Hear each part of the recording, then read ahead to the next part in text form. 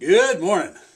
It is again time for our daily Lenten devotion, and we're continuing through the Beatitudes in the 5th chapter of Matthew that we call the Sermon on the Mount. So I'm going to begin again at the 5th chapter, 1st verse. Hear the word of the Lord. When Jesus saw the crowds, he went up to the mountain, and after he had sat down, his disciples came to him. Then he began to speak and taught them, saying, Blessed are the poor in spirit, for theirs is the kingdom of heaven. Blessed are those who mourn, for they will be comforted. Blessed are the meek, for they shall inherit the earth. Blessed are those who hunger and thirst for righteousness, for they will be filled.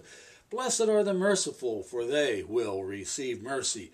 Blessed are the pure in heart, for they will see God. And that's where I want to go this morning. Blessed are the pure in heart, for they will see God. May the Lord add a blessing to the reading of the word.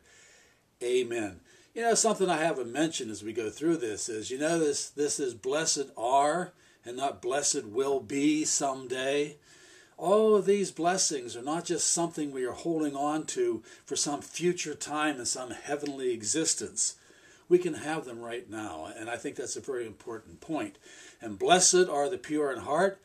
The word that is translated pure here from the original Greek means unadulterated. It is not watered down. It doesn't have anything mixed in with this.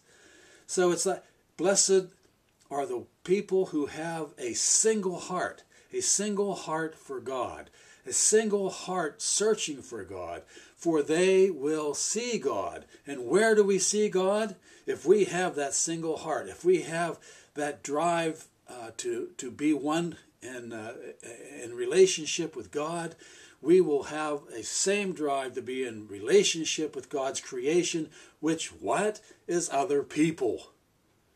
So we can't see God in other people until we can have that pure heart that is not so filled with so many things that crowd God out, but that our single focus is on God and on loving others.